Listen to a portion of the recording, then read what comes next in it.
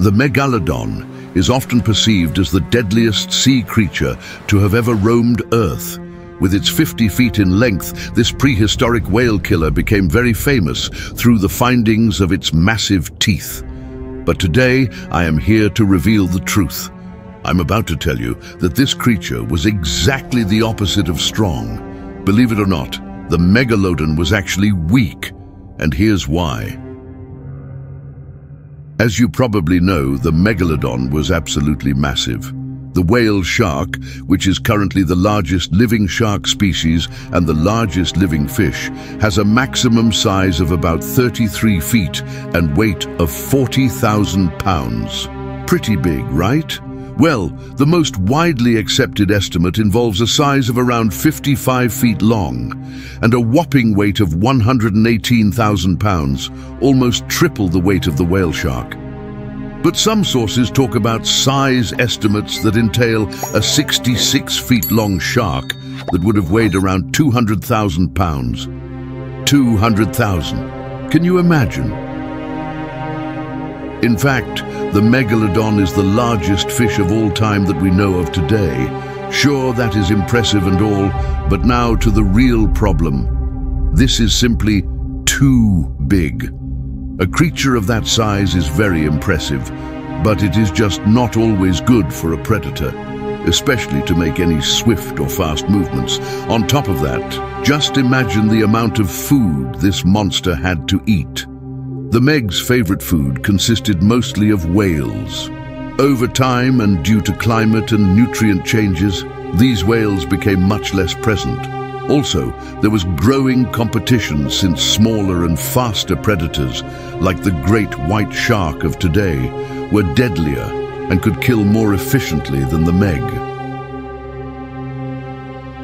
But wait, it's not only the small predators that were causing problems. You see, the Megalodon was the largest fish, but definitely not the largest sea creature. There were many others that were almost as big or even bigger than the Megalodon. An example is the Qbliviens. The Meg was feeding on whales, but its biggest competition was another whale. But not just any whale. These were giant-toothed whales, relatives of the modern sperm whale that rivaled Megalodon in both size and ferocity. At 56 feet long, it possessed multiple adaptations that would have assisted in hunting, including massive teeth that were amongst the largest teeth for any animal known. It would also hunt in packs or pods and even had a broad skull that could be used as a battering ram.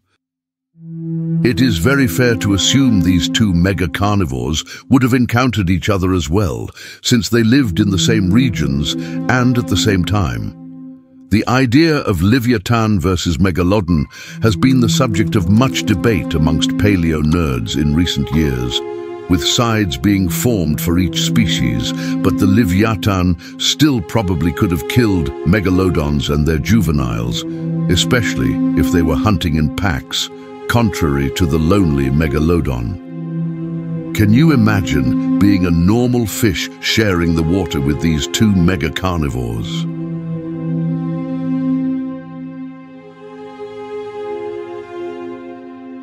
Yet this is not even the largest problem of the whole situation.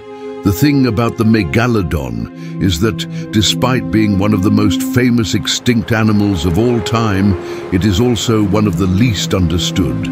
Paleontologists only have teeth and the occasional vertebrae to work with, which presents many gaps in understanding Megalodon. Using teeth to make size estimates doesn't always produce accurate results, and that's why it's difficult for paleontologists to be completely accurate.